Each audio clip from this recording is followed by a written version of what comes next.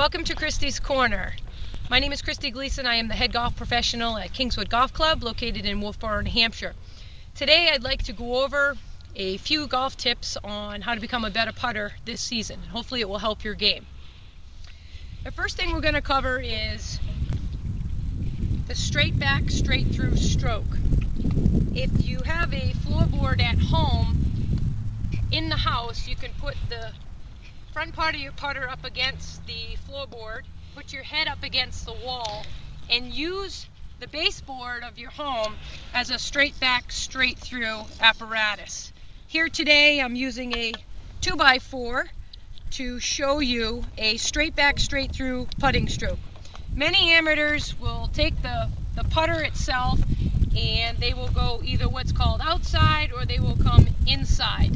That's referred to as the path of the putting stroke. Today I'm going to help you become a better straight back, straight through putter.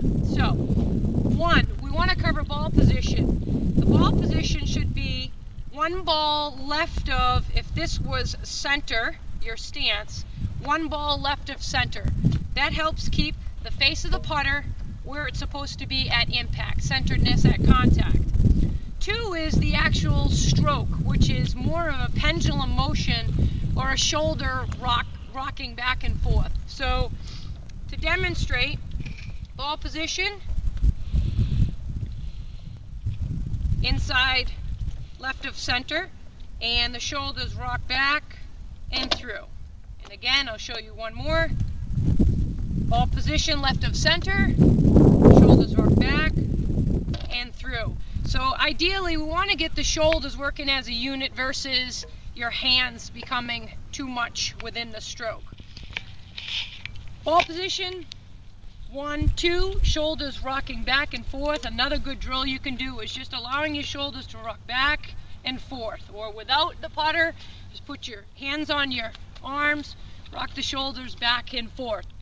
The third concept, or the third golf tip I'd like to cover today is tempo. Whether you have a 4-foot putt or you have a 30-foot putt, the only thing that changes in a good putting stroke is the length of the stroke. So on a 4-foot putt, the tempo, we call it tick-tock or 1/1000, 2/1000. You can use your own words, but tick-tock. Oh, that's a good one. Try that again. Tick-tock. So the same tempo, whether it's a 4-foot putt versus a 30-foot putt. Again, the only thing that changes is a shorter putt has a shorter stroke, a longer putt has a longer stroke, but the tempo remains the same.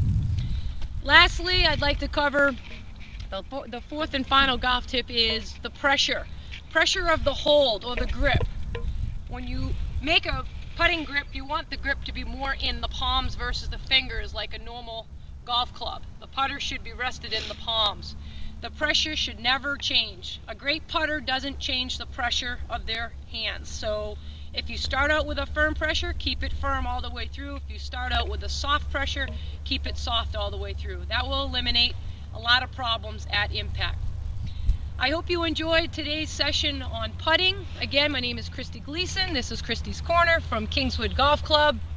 Please join us again next time.